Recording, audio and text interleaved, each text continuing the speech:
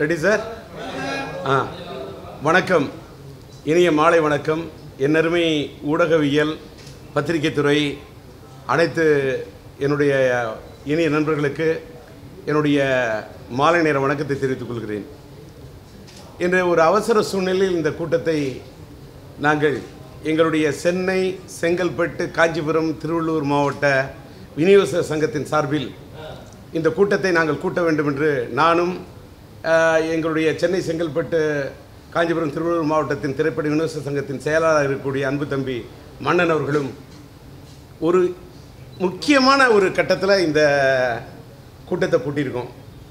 நான் அதனால் இங்கே பார்த்தீங்கன்னா நான் இந்த சென்னை, செங்கல்பட்டு அந்த அசோசியேஷன் சம்பந்தப்பட்ட எங்களுடைய விநியோகத்துறை சம்பந்தப்பட்ட சில விஷயங்களை உங்கள்கிட்ட விளக்கம் கொடுக்கறதுக்காக மட்டும்தான் இத்தனை நாள் அந்த பிரச்சனை நடக்குது. நாங்கள் ஃப்ரேமுக்கே வரல, இப்போ வந்திருக்கிறோம். அதனால் தயவுசெய்து உங்கள்கிட்ட ஒரு சின்ன உங்களை இப்போ இது பண்ணிவிட்டு நேற்று ஒரு திருமணத்துக்கு போனால் கூட என்னை கேள்வி கேட்டாங்க. என்னை இல்லை நண்பா, நான் பத்திரிக்கையாளர் சந்திக்கக்குள்ளே சொல்லிடுறேன்னு சொல்லிட்டு தான் இது பண்ணேன். உங்களை சந்திக்கிறேன். அதனால் என்ன ஒரு தர்ம சங்கடமான ஒரு சூழ்நிலைக்கு சில கேள்விகளை நீங்கள் தயவுசெய்து கேட்க வேண்டாம். இன்றைக்கி கேட்க வேண்டாம், என்றைக்குமே கேட்க வேண்டாம்னு சொல்ல, இன்றைக்கி கேட்க வேண்டாம்னு ஒரு கோரிக்கை வச்சுட்டு நானும் மன்னனும் உங்களை சந்திக்கிறோம். என்ன ஒரு இதுன்னு கேட்டாக்க வேறு ஒரு சின்ன ஒரு ப்ராப்ளம். எங்களுடைய திரைப்பட விநியோகஸ்தர்கள் நம்முடைய இணைய நண்பர் சூப்பர் ஸ்டார் ரஜினிகாந்த் அவர்கள் நடித்து, இணைய நண்பர் AR முருகதாஸ் அவர்கள் இயக்கி, நம்மளுடைய லைக்கா நிறுவனம், திரைப்பட நிறுவனம் தயாரித்த தர்பார் திரைப்படத்தை வாங்கிய விநியோகஸ்தர்கள் பாதிக்கப்பட்டிருக்கிறார்கள், நஷ்டமடைந்திருக்கிறார்கள் என்ற சூழ்நிலையில் அவர்கள் தங்களுடைய கோரிக்கைகளை, பல்வேறு கோரிக்கைகளை வலியுறுத்தி பல்வேறு விதமாக, ஏன்னா கஷ்டப்படுறோம், நஷ்டப்பட்டுட்டோம், கஷ்டப்படுறோம், திக்கு தெரியாமல் இருக்கோம், திசை தெரியாமல் இருக்கிறோம், என்ன பண்ணுறோன்னு தெரியாமல் இருக்கோன்னு போராடிட்டு இருக்காங்க. எங்கள்கிட்டையும் கோரிக்கை வச்சாங்க. எங்களுடைய சென்னை, செங்கல்பட்டு, காஞ்சிபுரம், திருவள்ளூர் மாவட்டத்திலையும் வச்சுருக்காங்க. மற்ற மாவட்டங்கள்லையும் இப்போ தென்னார்காடு மாவட்டத்தில் பாதிக்கப்பட்ட, வடார்காடு மாவட்டத்தில் பாதிக்கப்பட்டவர்கள், அதே போல் சேலத்தில் பாதிக்கப்பட்டவர்கள் அங்கேயும், அதே போல் திருச்சி, அதே போல் மதுரையில் பாதிக்கப்பட்டவர்கள், கோயம்புத்தூரில் பாதிக்கப்பட்டவர்கள், TKயில் பாதிக்கப்பட்டவர்கள், தமிழ்நாடு முழுவதும் இருக்கக்கூடிய திரைப்பட விநியோகஸ்தர்கள் பாதிக்கப்பட்ட நிலையில் அந்தந்த சங்கங்களிலே புகாரை கொடுத்திருக்கிறார்கள். எங்கள் சங்கத்திலும் கொடுத்திருந்தார்கள். இதை மீறி இப்பொழுது கடந்த 5ஆம் தேதி, பிப்ரவரி 5ஆம் தேதி நான் இதில் தமிழ்நாடு முழுவதும் இருக்கக்கூடிய விநியோக சங்கத்தின் கூட்டமைப்பு, ஃபெடரேஷன், அந்த கூட்டமைப்புக்கும் இந்த வருடம், இந்த முறை எங்களுடைய சென்னை, செங்கல்பட்டுக்கு எங்களோட டேர்ன் வந்ததா, அந்த சுற்று வந்ததனால் இப்பொழுது நான் அங்கேயும் தலைவராக இருக்கின்ற காரணத்தால் நாங்கள் இந்த படத்தை வாங்கிட்டு இவ்வளவு நஷ்டமடைஞ்சிருக்கோம், கஷ்டத்தில் இருக்கிறோம் அப்படிங்கிற ஒரு புகார் மனுவை கொடுத்து எதாவது பண்ணணும்னு சொன்னாங்க. நாங்கள் அடிப்படையில் ஒன்று மட்டும் தெளிவுபடுத்திட்டோம். இந்த படத்தை விருப்பப்பட்டு இவர்கள் MG முறையிலே வாங்கியிருந்தால், த மினிமம் கேரண்டி அந்த அடிப்படையில் வாங்கியிருந்தால், சட்ட ரீதியாக சென்று அந்த தயாரிப்பாளரையோ இல்லை மற்ற யாரையோ இந்த சங்கங்கள் வலியுறுத்தாது என்பது ஏற்கனவே கடைபிடித்து வரக்கூடிய ஒரு வரமுறை, ஒரு சட்டத்திட்டம். அப்படி இருக்கும்போது சட்ட ரீதியாக எதையும் அணுகுவதை விட தர்மப்படி, நியாயப்படி, ஒரு மரபுப்படி கஷ்டப்படுறாங்க, பெரிய விலை கொடுத்து வாங்கிட்டாங்க, இந்த விலை கொடுத்து வாங்கியிருக்க கூடாது, இவங்களா தான் போய் இது பண்ணிட்டாங்க, விளக்கில் போய் விட்டில் பூச்சி விடுற மாதிரி விழுந்துட்டாங்க அப்படின்னு அவங்களோட நிலை இப்படி இருக்கின்ற காரணத்தால் இதை வேறு விதமான அப்ரோச்சில், நியாயமான முறையில் தான் அணுக முடியும் என்பதை நானும் மன்னன் போன்றோரும் மற்ற ஏனைய சீனியர் டிஸ்ட்ரிபியூட்டர் நாங்கள் வலியுறுத்திட்டோம். ஒரே ஒரு மேட்ரு, இப்போ என்ன பிரச்சனைன்னா, வலியுறுத்திட்டு இதை ஏதாவது வேறு விதத்தில் எப்படி அப்ரோச் பண்ணி யார்கிட்ட போய் கேட்கணும் அப்படின்னு சொல்லும்போது எங்கே போய் கேட்க முடியும்? ஒரே ஒருத்தர் தான் கேட்க முடியும். அப்போ இவங்க யார்கிட்ட போய் கேட்டாங்கன்னா, நீங்கள் உங்களுக்கு ஒரு தவறான கருத்து பரப்பப்படுகிறது. அதனால் நீங்கள் தெரிஞ்சுக்கணும், இந்த விநியோகஸ்தர்கள் அத்தனை பேரும் பாதிக்கப்பட்டவர்கள் எடுத்த எடுப்பிலே தயாரிப்பாளரிடம்தான் கொண்டு பணத்தை கொடுத்திருக்கிறார்கள், தயாரிப்பாளரிடம்தான் ஒப்பந்தம் செய்திருக்கிறார்கள். தயாரிப்பாளர் நிறுவனமாகிய லைக்கா நிறுவனத்துக்குத்தான் வட்டி வாங்கி கஷ்டப்பட்டு நஷ்டப்பட்டு இன்றைக்கு லைக்கா நிறுவனத்தை தேடி சென்றிருக்கிறார்கள். ஆனால் லைக்கா நிறுவனத்தில் இருக்கக்கூடியவர்கள், எனக்கு தெரியாது, அவங்க சொன்னதை சொல்றேன், அவங்க தரப்பு சரியான பதில் கிடைக்கவில்லை. நாங்கள் படத்தின் இயக்குனருக்கு இதுவரை யாரும் கொடுக்காத அதிகமான சம்பளத்தை கொடுத்து விட்டோம். அந்த படத்தின் கதாநாயகனுக்கு அதிகமான சம்பளத்தை கொடுத்து விட்டோம். படத்தில் சம்பந்தப்பட்ட பலருக்கு அதிகமான சம்பளத்தை கொடுத்து பட்ஜெட்டை ஏற்றியது the captain of the ship. ஒரு கப்பலுக்கு மாலுமி என்று சொன்னால் திரு AR முருகதாஸ் அவர்கள் தான். எங்களால் ஒன்றும் செய்ய இயலாது. நாங்கள் ஏற்கனவே நாங்களும் நஷ்டமடைந்திருக்கின்றோம். இன்னாருக்கு இன்னைக்கு எங்கே பார்த்தாலும் இன்னைக்கு வந்து பல பிரச்சனைகள் இருக்கு. நான் எவ்வளவு அமௌண்ட் எல்லாம் சொல்ல முடியாது. நான் இந்த இயக்குனருக்கு இத்தனை கோடி, இந்த நடிகருக்கு அத்தனை கோடி, இந்த நடிகைக்கு இத்தனை கோடி, இந்த டெக்னீஷியனுக்கு இத்தனை கோடி என்று பல கோடியை கொடுத்து பட்ஜெட் இவ்வளவு ஏற்றப்பட்ட காரணத்தால் நாங்களே இன்றைக்கு கையை பிசைந்து கொண்டிருக்கிறோம். நாங்கள் எங்களால் எதுவும் செய்ய இயலாது. அதனால் உங்கள் கோரிக்கை ஏன் நீங்க போய் இந்த படத்தோட பட்ஜெட்டை ஏற்றியது, இப்படி ஒரு நிலைமையை உருவாக்கியது ஒரு இயக்குனர் சொல்றாங்க. அப்ப அவங்க அவரோட கோரிக்கை என்னன்னா, ஒரு சின்ன கோரிக்கை தான் சொல்றாங்க. படத்தை ஒரு இதுக்கு முன்னால் ரிலீஸ் ஆகிய ஒரு படத்தோட பேர், ஒரு நிறுவனம் ரஜினி சார் நடித்த பேட்ட படத்தோடைய ரேஞ்சுக்கு இந்த படத்தை வித்திருந்தா கூட எங்களுக்கு தப்பு இருந்திருக்கா சார், ஏதோ கொஞ்சம் முன்ன பின்ன கொஞ்சம் நஷ்டம் வந்தால் கூட தாங்குவோம். ஆனால் இவ்வளோ விலைக்கு நீங்கள் ஏற்றி கொடுத்துட்டீங்க. நீங்கள் ஏற்றி கொடுத்தது மட்டும் இல்லை, ராங் ரிலீஸு, ப்ரீ ஃபெஸ்டிவல் பொங்கலுக்கு முன்னாடி ஒரு வாரத்துக்கு முன்னாடி படத்தை 6 நாளைக்கு முன்னாடி விடுறீங்க. பொங்கல் அன்னைக்கு காலையில் இந்த படம் பழைய படமாயிடுச்சு. வேற ஒரு புது படம் வரும்போது இது பழைய படமாயிடுச்சு. எங்களுக்கு கலெக்ஷன் இப்படிலாம் பாதிக்கப்பட்டிருக்கு. அது மட்டுமல்ல, இந்த படத்தை பார்த்தீங்கன்னா ஒரு தமிழ் படம்னு சொல்றீங்க, எடுத்த ஷூட்டிங் ஃபுல்லாக பாம்பேல எடுத்திருக்கீங்க. ஒரு பெரிய பெரிய இந்தி நடிகர் பேரெல்லாம் சொல்லி அவங்கள வில்லனா போட்டுறீங்க. படத்தில் பாதி பேர் ஹிந்தி பேசுறாங்க. படம் ஒரு டப்பிங் படம் மாதிரி தெரியுது. நாங்கள் பாதிக்கப்பட்டிருக்கோம். இதை யார்கிட்ட போய் கேட்கணும்னு சொல்லும்போது நீங்கள் captain of the ship AR முருகதாஸையும் contact பண்ணுங்க, வேற சம்பந்தப்பட்டவங்களையும் காண்டாக்ட் பண்ணுங்கன்னு விநியோகஸ்தர்களை, பாதிக்கப்பட்ட விநியோகஸ்தர்களிடம் திரைப்பட தயாரிப்பு நிறுவனம் லைக்கா சொன்னதாக என்னிடத்தில், திரு மன்னனிடத்தில், எங்களுடைய சங்கத்தில் சொன்னார்கள். அப்ப AR முருகதாஸ் ஒரு தவறான கருத்தை பிறப்புறாங்க. அவரை போய் இவங்க பார்க்க போனது நஷ்ட ஈடு அவர் கொடுக்கணும்னு கேட்க போல. He is only the technician. ஆனால் அவரை பார்த்து சந்தித்து கோரிக்கை மனு கொடுக்க சென்றது தப்பா? கோரிக்கை மனு கொடுக்க சென்றார்கள். அவரை போய் அப்ரோச் பண்றாங்க. ஆனால் இயக்குனர் முருகதாஸ் அவர்களை சந்தித்தாரா என்று கேட்டால் இல்லை. இயக்குனர் முருகதாஸ் அவர்களை சந்திக்க மறுத்து விட்டார். அவரோட வீட்டுக்கு சென்றாங்க, அலுவலகத்தை தொடர்பு கொண்டாங்களே தவிர சந்திக்க முடியல. அப்படி இருக்கும்போது எனக்கு என்ன ப்ராப்ளம்? AR முருகதாஸ் அவர்கள் உடைய அலுவலகத்தில் இருந்து அவர்கள் கொடுத்த புகாரின் பேரிலே இன்றைக்கு இந்த விநியோகஸ்தர்கள் தர்பார் படம் வாங்கியதற்காகவே, ஒரு கோரிக்கை மனுவை கொடுக்க சென்றதற்காகவே இன்றைக்கு அவர்கள் மேல் FIR போடப்பட்டிருக்கிறது. The first investigation report. அதுவும் எப்படி காவல்துறையை முறைப்படி சட்டம் கொண்டு நடவடிக்கை எடுக்க வேண்டும் என்று, எங்கே யாரை தொடர்பு கொள்ள வேண்டுமோ சட்ட ரீதியாக முற்பட்டிருக்கிறார்கள். நான் உடனே என்ன கேட்கிறேன், எங்களுடைய ஒரு விளக்கத்தை மட்டும் கொடுக்கிறேன்.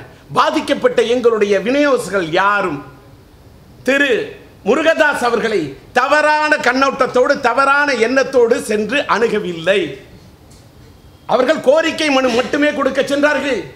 நான் கேட்கிறேன், இவர்கள் மேலே இன்னைக்கு இத்தனை செக்ஷன் போட்டு FIR போடப்பட்டிருப்பதாக சொல்லுகிறார்களே, அதை படித்தவுடன், அதை பார்த்தவுடன், கேள்விப்பட்டவுடன் ஒரு விநியோகஸ்தர்கள் மீது இந்த அளவுக்கு ஒரு குற்றம் சுமத்தப்பட்டிருக்கிறார்கள், கஷ்டமடைந்தவர்கள், நஷ்டமடைந்தவர்கள் இப்படி இந்த நிலைக்கு ஆளாகி இருக்கிறார்கள் என்றதும், ஒரு விநியோகஸ்தர் என்ற முறையில் எனக்கும் மன்னனுக்கும் எங்களுடைய திரைப்பட விநியோகஸ்தர்களுக்கும் எங்களுடைய இனம் பாதிக்கும் போது, எங்கள் சம்பந்தப்பட்டவர்கள் பாதிக்கும் போது, எங்கள் நாடி நரம்பாக இருப்பவர்கள் பாதிக்கப்படும் போது நாங்கள் எங்கள் உணர்வை வெளிப்படுத்த வேண்டும் என்பதற்காக தான் இந்த பத்திரிகையாளர் சந்திப்பு. திரு முருகதாஸ் அவர்களை பார்த்து நான் அவரோட சீனியர் டைரக்டர் என்ற முறையில் சொல்றேன், இன்றைக்கு இந்த விநியோகஸ்தர் மேல நீங்க குற்றம் சுமத்திட்டீங்களே, உங்களுக்கு சங்கம் இருக்கு, உங்களுக்கு வந்து டைரக்டர் திரைப்பட விநியோகஸ்தர், உங்களுக்கு திரைப்பட இயக்குநர்கள் சங்கம் இருக்கு, உங்க ஃபெடரேஷன் இருக்கு, அங்க நீங்க புகார் மனு கொடுத்துருக்கீங்க. நானும் கூட ஒரு திரைப்பட இயக்குனர், நானும் ஒரு டெக்னீஷியன், அத்தனை யூனியன்ல நானும் மெம்பரு.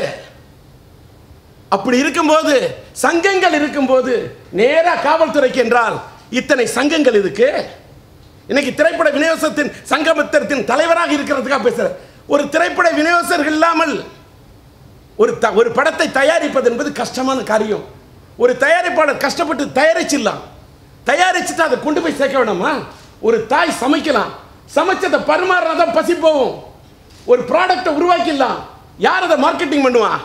ஒரு தயாரிப்பாளர் கஷ்டப்பட்டு ஒரு படத்தை எடுத்துட்டா டைரக்டா ரிலீஸ் பண்றதுக்கு எத்தனை தயாரிப்பாளர்கள் டைரக்டா முடியும்? முடியாது சார். ஆனானப்பட்ட எம்பெருமான் ராமபெருமான் சீதையை மீட்பதற்காக இலங்கைக்கு செல்ல கட்டியது ஒரு பாலம். அதை போல திரைப்பட தயாரிப்பாளர்கள் ஒரு படத்தை வெளியிட வேண்டும் என்று சொன்னால் விநியோகஸ்தர்கள் என்பவர்களை பாலம். ஒரு விநியோகஸ்தர்கள் இல்லாமல், அந்த பாலம் இல்லாமல் எத்தனை தயாரிப்பாளர்கள் படத்தை வெளியிட்டு முடியும்? யோசிச்சு பார்க்கணும். அப்ப விநியோகஸ்தர்கள் யாரு? வட்டிக்கு வாங்குறது யாரு? விநியோகஸ்தர்கள். அந்த காலத்தில் படம் பொட்டி சுமந்தது யாரு? தயாரிப்பாளர் கூட பொட்டி சுமந்தது, வட்டிக்கு வாங்கியது, கஷ்டப்பட்டது, திரையரங்க உரிமையாளர்கள் பார்த்து பேசினது, பல நல்ல மீடியேட்டர்களை வச்சு அந்த படத்துக்கு ப்ராபகண்டா பண்ணி அந்த படத்தை கொண்டு போய் மார்க்கெட்டிங் பண்ணி திரையரங்கில் சேர்த்தது யாரு? விநியோகஸ்தர்கள். என்னுடைய படங்கள் அத்தனை படங்கள் வெற்றி பெற்றது என்று சொன்னால் ஒருதலை ராகத்திலிருந்து ஆரம்பிச்சு ரயில் பயணங்களில் ராகம் தேடும் வல்லி, நெஞ்சுள்ளூர் ராகம், உயிரிழூர் ரிஷா, தங்கை கோரிக்கை, மைதிலி என்னை காதில், ஒரு தாயின் சபதம், என் தங்கை கல்யாணி, சம்சார சங்கீதம், சாந்தியனை சாந்தி, எங்க வீட்டு வேலை, எத்தனை படங்கள், எத்தனை விநியோகஸ்தர்கள். நான் என்ன பத்தி மட்டுமில்ல, மன்னனுக்கெல்லாம் கொதிக்குது. இந்த விநியோகஸ்தர் இல்லாம நண்பர் முருகதாஸை பார்த்து ஒரு இயக்குனராக கேட்கிற, நீங்க எடுத்த படங்கள்லாம், நீங்க கஜினி எடுத்தப்ப இத்தனை கோடி சம்பளமா? நீங்க கத்தி எடுத்தீங்களே, நீங்க துப்பாக்கி எடுத்தீங்களே, இவ்வளவு வெற்றி பெறத்துக்கு காரணம் யாரு? இந்த விநியோகஸ்தர்கள் இல்லையா? இந்த விநியோகஸ்தர்கள் மேல இன்னைக்கு உங்க வீட்டுக்கு கோரிக்கை மனு கொடுக்க வந்ததற்காகவே அவங்க மீது இந்த குற்றச்சாட்டு. நீங்கள் காவல்துறையை தேடி செல்கிறீர்களே, இந்த விநியோகஸ்தர்கள் என்ன நான் கேட்கிறேன். இவர்கள் நடுநிசையிலே வந்தார்களா? நள்ளிரவிலே வந்தார்களா? முகமூடி அணிந்து கொண்டு வந்தார்களா? முகத்திரை போட்டு கொண்டு வந்தார்களா? இல்லை தொண்டர்களை திரட்டி கொண்டு வந்தார்களா? குண்டர்களோடு வந்தார்களா? கட்டை ஏந்தி வந்தார்களா? கத்தி எடுத்து வந்தார்களா? துப்பாக்கி கொண்டு வந்தார்களா? தோட்டா கொண்டு வந்தார்களா? சொல்லுங்க, என்ன குற்றச்சாட்டு இது? நீங்க அவங்கள சந்திக்கவே இல்லை. சந்திச்சு என்னால முடியாதுப்பா சொல்லுங்க, சொல்லுங்க. தயாரிப்பு நிறுவனத்தை போய் கேளுங்கன்னு சொல்லுங்க, வேற சம்பந்தப்பட்டவங்களை போய் கேளுங்கன்னு சொல்லுங்க. அத்தனை பேருக்கு அத்தனை கோடி வாங்கிட்டு போயிட்டாங்க, அவங்கள போய் கேளுங்கன்னு சொல்லுங்க. அவங்க மேல காவல்துறை மேல அவர் புகார் கொடுத்ததை நான் ஒரு மூத்த இயக்குனர் என்ற முறையிலே நான் ரொம்ப வருத்தப்படுறேன், ரொம்ப நான் வேதனைப்படுறேன். நிச்சயமாக ஒரு விநியோகஸ்தர்கள் இந்த படத்தில் பாதிக்கப்படவில்லை, அவர்கள் நஷ்டமடையவில்லை என்று எங்கள் விநியோகஸ்தர் மீது பொய் கணக்கு காட்டுகிறார்கள் என்று யாராவது சொன்னால் நான் கேட்கிறேன், ஒரு இயக்குனருக்கு இதற்கு முன்னால் எந்த படத்தில் இத்தனை கோடி இவர் சம்பளம் வாங்கி இருக்கிறார்? ஒவ்வொரு டெக்னீஷியனும் இவ்வளவு சம்பளம் வாங்கி இருக்கிறார்கள். ஒவ்வொரு நடிகருக்கும் இத்தனை கோடி கொடுக்கப்பட்டிருக்கிறது. நீங்கள் காட்ட தயாரா மெய்கணக்கு? இத்தனை கோடி நீங்கள் வாங்கி கொண்டு சென்றால் இதை 100 ரூபாய், 150 ரூபாய், 120 ரூபாய்க்கு விற்க டிக்கெட் வச்சு எத்தனை கோடி மக்கள் பார்த்தா இந்த படம் கவர் ஆகும்? இந்த விநியோகஸ்தர்கள் எங்கள் விநியோகஸ்தர்களை பார்த்து பொய் கணக்கு கொடுக்கிறார்கள். திரையரங்கத்து உரிமையாளர்கள் மீது தவறாக குற்றச்சாட்டு சுமத்தினால் எங்களுடைய திரைப்பட விநியோகஸ்தர்கள் சங்கத்தின் சார்பிலே நாங்க குரல் கொடுப்போம். வாங்க, கணக்கெடுத்துட்டு வாங்க. நாங்க கணக்கை வச்சுக்கிட்டு, திரையரங்கத்தின் ஒவ்வொரு கணக்கையும் வச்சுக்கிட்டு வாங்க, நாங்க சங்கத்தின் தலைவரா செயலாளரா மன்னன் உட்கார வாங்க, வந்து வாதாடுங்க, சொல்லுங்க. பட லாபம் தான், இத்தனை கோடி லாபம், இவங்க இப்படி சொல்றாங்கன்னு பேச தயாரா இருக்கும். எதுக்கு காவல்துறை? இது ஒரு குடும்ப சண்டை. இந்த குடும்ப சண்டத்தை எய்தவன் இருக்க அம்பை நோக்கின்ற பழக்கம் எனக்கு இல்லை. இயக்குனர் முருகதாஸ் கொண்டு போய் பெட்டிஷன் கொடுத்துட்டாரு. நான் கேட்டேன், இந்த என்ன குற்றச்சாட்டு எங்களுடைய விநியோகஸ்தர் செஞ்சுட்டாங்க? ஒருவேளை கடைசியாக ஒரு ஃபீலிங் சொல்கிறேன் சார். என்ன யாரோட படத்தை போய் வாங்கினாங்க?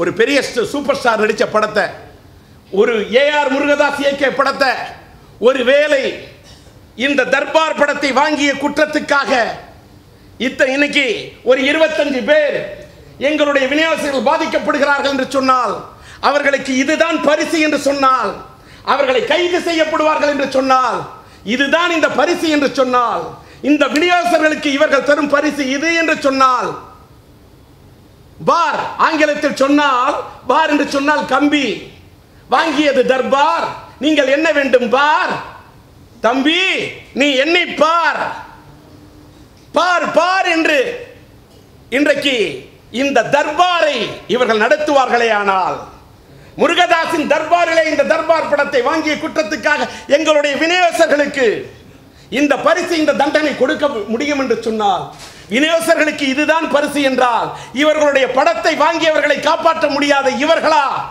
இந்த தமிழ்நாட்டை காப்பாற்ற போகிறார்கள்? கேட்க மாட்டோமா கேள்வி?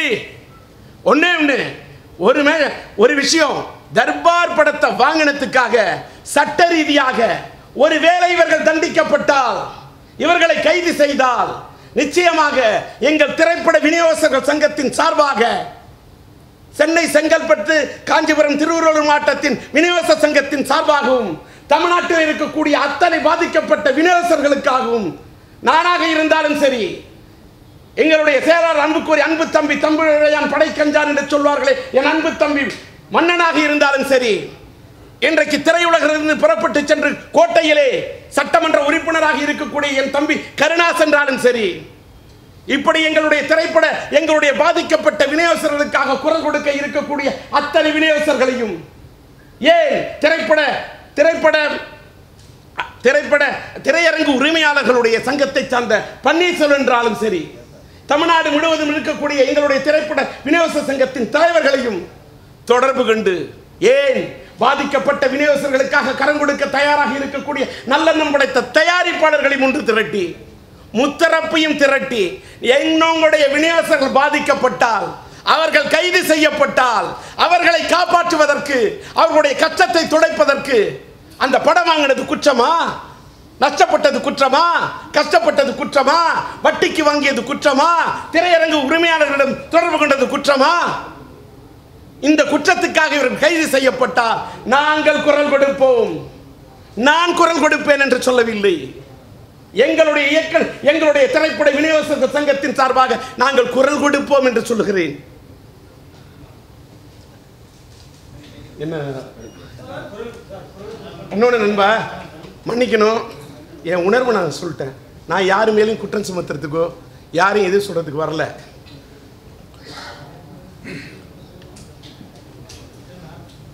மன்னன் குரல் என்னன்னு சார், அவங்க சட்ட ரீதியாக இல்ல சட்ட ரீதியாக முடிவெடுத்தால் நாங்களும் சட்ட ரீதியாக எங்களுடைய உறுப்பினர்களை காப்பாற்ற முற்படுவோம். சார் ஒரே ஒரு நிமிஷம், நான் சம்பந்தப்பட்ட நடிகரை பற்றி பேசல, ஒன்று பேசுறேன். இப்ப சட்டன்னு பேச வந்ததுனால மன்னன் நம்மகிட்ட நீங்க சங்கத்தை நம்ம விநியோகஸ்தர்களின் சங்கத்தில் என்ன இது சொன்னாங்க, தமிழ்நாடு முழுவதும் படம் வாங்கிய எங்க விநியோக சங்கத்துக்கு போன மாசம் படம் ரிலீஸ் ஆயிருக்கு. இன்னைக்கு தைப்பூசம், தர்பார் படம் வாங்கி சில பேர் ஆயிட்டாங்க மோசம் அப்படின்னு அவங்க சொல்றாங்களே. அந்த அத்தனை விநியோகஸ்தர்களுக்கும் இன்ன வரைக்கும் லைக்கா நிறுவனத்திலிருந்து அக்ரிமெண்ட் கொடுக்கல சார். பணம் வாங்கிட்டு இது வரைக்கும் அக்ரிமெண்டே கொடுக்கல அந்த நிறுவனம். அதை போய் கேட்டா அவர் முருகதாசை போய் கேளுங்கன்னு சொல்றாங்க. வீட்டுல போய் மனு கொடுக்க போனது என்னங்க தப்பு இருக்கு? கோரிக்கை மனு கொடுக்க போயிருக்காங்க. கொலை முயற்சியா? முருகதாஸ் நேரில் வந்தாரா? அவரை யாரும் குத்த போனாங்களா? இது பண்ண போனாங்களா? ஒண்ணுமே இல்லையே. யாருமே முருகதாசையே பார்க்கலங்க. முருகதாஸ் மேல கொலை முயற்சிங்கிறது தெரியல. ரெண்டாவது ஒரு போன் நம்பர் யாருக்குமே தெரியாது. யாருமே தப்பான விஷயங்களும் பேசல.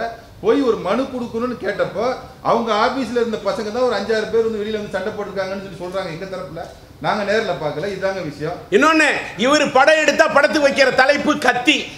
எங்க ஆளுங்க போனப்ப எடுத்துட்டு போல கத்தி வேணா பேசியிருக்கலாம் கத்தி. இவர் படம் எடுத்தா ஒப்பாரு தலைப்பு துப்பாக்கி. எங்க ஆளுங்க யாரும் எடுத்துட்டு போல துப்பாக்கி, கத்தி எடுத்துட்டு போல, துப்பாக்கி எடுத்துட்டு போல. இவர் ஃப்ரேமுக்கே வரல. சினிமாவில் பேசுறான் வசனம், நேரில் வந்து கோரிக்கை மனுவே பேசல. சினிமா படத்தில் மட்டும் மக்களுடைய பாதிப்புக்காக குரல் கொடுக்குற மாதிரி பண்ணிட்டு, நேரில் பாதிக்கப்பட்டவங்க வந்து சார் ஒரு தயாரிப்பு நிறுவனம் படத்தை எம்ஜிக்கு வாங்கினாங்கன்னு சொன்னாக்கா, நீங்க எம்ஜிக்கு வாங்கினீங்க, நாங்க திரைப்பட விநியோக சங்கம் கேட்கிறோம், எங்களோட ஃபெடரேஷன் கேட்கிறோம், ஏன் சார் எங்களோட விநியோகஸ்தருக்கு ஒப்பந்த பத்திரத்தை கொடுக்கல? முழு பணமும் செட்டில் ஆயிடுச்சு. என்னைக்கு ரிலீஸ் அன்னைக்கு நைட்டுக்கு முன்னாடியே செட்டில் பண்ணியாச்சு. ஜிஎஸ்டி வரைக்கும் பே பண்ணிருக்கு. இது வரைக்கும் எக்ரிமெண்ட் கொடுக்கல. ஏன் கொடுக்கல? எவ்வளவு ரூபாய் கணக்கு? எவ்வளவு ரூபாய் கணக்கு கேட்போம்? கணக்கு பதில் சொல்லணும். லைக்கா நிறுவனம் எனக்கு சார் நாங்க கேட்கற நஷ்டடி இல்ல சார், நாங்க கொடுத்த அடிஷனல் பேமெண்ட் எங்களுக்கு ரிட்டர்ன் வரணும். அந்த கம்பெனியால கொடுக்க முடியலங்கிறதுக்காண்டி இவ்வளவு பெரிய நாடகம் நடக்குது. இதான் வேணுங்க. இன்னொன்னு சார், ஒரே நிமிஷம் சார். இதற்கு முன்னால் ஒரு பேட்டை படத்தை சூப்பர் ஸ்டார் ரஜினிகாந்த் அவர்கள் நடித்த பேட்டை படத்தை ரிலீஸ் பண்றாங்க. தப்போ ரைட்டோ சார், அந்த தயாரிப்பு நிறுவனம், அந்த அந்த அந்த அந்த தொலைக்காட்சி நிறுவனம் பேர் சொல்லலாம் சொல்றேன், புரிஞ்சுக்கிங்க. அந்த நிறுவனம் படத்தை விநியோகஸ்தருக்கு எம்ஜி முறையிலே விற்கவில்லை.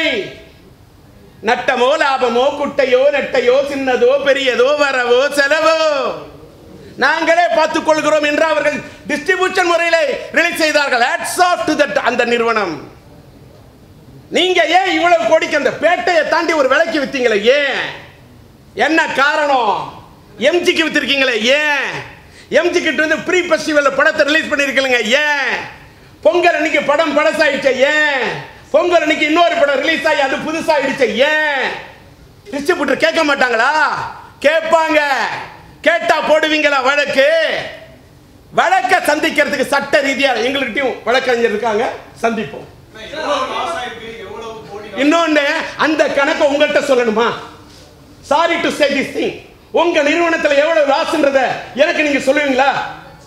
வட்டிக்கு வாங்கியிருக்கான், நான் தான் சொல்லிட்டேனே. கணக்கு பார்க்கணும்னு சொல்ற, அழைக்கிற வர சொல்லுங்க. சம்பந்தப்பட்டவங்க இது வரைக்கும் இத்தனை கோடி சம்பளம் வாங்கியிருக்காங்களா?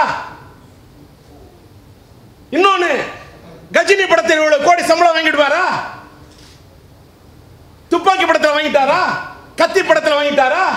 தான் மட்டும் வாங்கினது இல்லாம இத்தனை பேருக்கு இத்தனை கோடி, படத்துக்கு பட்ஜெட் இத்தனை கோடி, வசூல் எத்தனை கோடி? வாங்க கணக்கு பார்ப்போம்.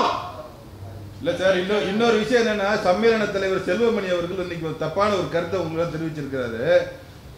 அதாவது விநியோகஸ்தர்களும் திரையரங்கு உரிமையாளர் தப்பான கணக்கு கொடுக்கணும். தப்பான கணக்கு கொடுத்தா துப்பாக்கி எப்படி ஜெயிக்கும்?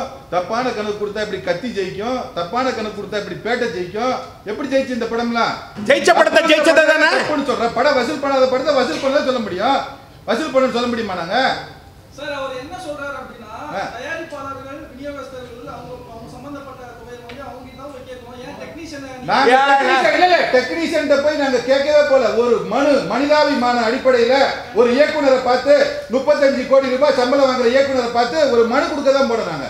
இல்ல இல்ல, எத்தனை கோடின்றதெல்லாம் கமிட் பண்ணிட்டே இல்ல சார். அத்தனை கோடி சம்பளம் வாங்கின டைரக்டரை பார்த்து கோரிக்கை மனு தான் கொடுக்க போனாங்க. அவருக்கெல்லாம் அவங்களுக்கெல்லாம் பதில் சொல்றதுக்கு நாங்க தயாரா இல்ல. எங்களுடைய வினேசர் மேல நீங்க எஃப்ஐஆர் போட்டீங்க, இது சட்டம். காவல்துறை கிட்ட போயிட்டீங்க, நீதிமன்றத்துக்கு போங்க, நாங்களும் நீதிமன்றத்துக்கு போவோம்.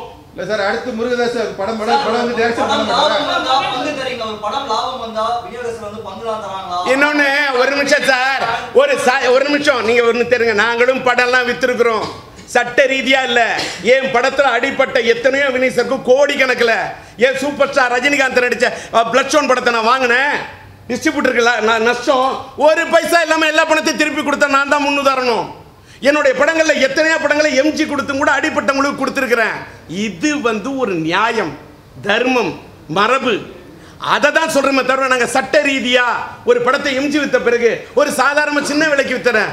எத்தனை நடிகர் சாதாரண சம்பளம் வாங்குறாங்க, அந்த படத்துல இது கேட்கிறோமோ? நான் ஒன்று மேட்ரு சொல்றேன். இத்தனை கோடி பட்ஜெட்டு, இத்தனை கோடி அவங்களுக்கு சம்பளம், இத்தனை கோடி இயக்குனருக்கு சம்பளம், அந்த படத்தை பத்தி அசாதாரண நிலையை தான் சார் பேசுறோம்.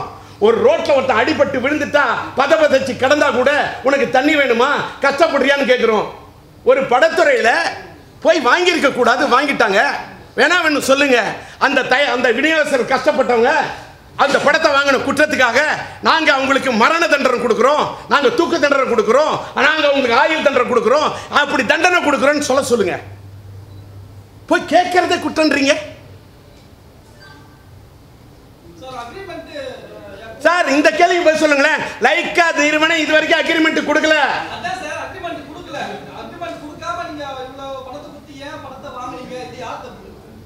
இன்னொன்னு சார், தயாரிப்பு நிறுவனங்கள் எப்பயுமே படம் ரிலீஸ் ஆனதுக்கு முதல் நாளோ மறுநாளோ எக்ரிமெண்ட் திருப்பி கொடுத்துருவாங்க. இது வரைக்கும் எங்க விநியோகஸ்தர்கள் போய் அங்க போய் இது வரைக்கும் கேட்டப்போ இல்ல சார் நாங்க லண்டன்ல இருந்து கையெழுத்து வாங்கி வரணும், அமெரிக்கால இருந்து கையெழுத்து வாங்கி இது வரைக்கும் இழுத்துக்கிட்டு தான் இருக்காங்க. ஆனா இந்த லைக்கா நிறுவனம் தான் எங்களோட விநியோகஸ்தர்கள்ட்ட சொல்லி இந்த படம் பட்ஜெட் அதிகமாயிடுச்சு, நீங்க போய் ஏஆர் முருகதாஸ் வார்த்தை பார்த்து ஒரு மனு கொடுங்கன்னு சொன்னது சொல்லப்படுகிறது. இதுதான் சொல்லப்படுகிறது சார், சொல்லப்படுகிறது. நாங்க நஷ்டஈடை பத்தி பேசவே இல்லை. இதுல எங்க விநியோகஸ்தர்கள் ஒரு மனு கொடுக்க போனதுக்கு கொலை மிரட்டல் ஒரு கேஸ் போடுவீங்களா? இதைத்தான் கேட்கிறோம். இப்ப போட்டீங்கல்ல, கொலை மிரட்டல் உங்களால வழக்கு போட முடியல, உங்களால முடிஞ்சதை நீங்க காட்டிட்டீங்கல்ல. நன்றி, வணக்கம். சரி அண்ணா, படம் வந்து ரிலீஸ் ஆயிட்டு லாஸ் ஆயிட்டு லைக்காவும் பணம் தர மாட்டாங்க.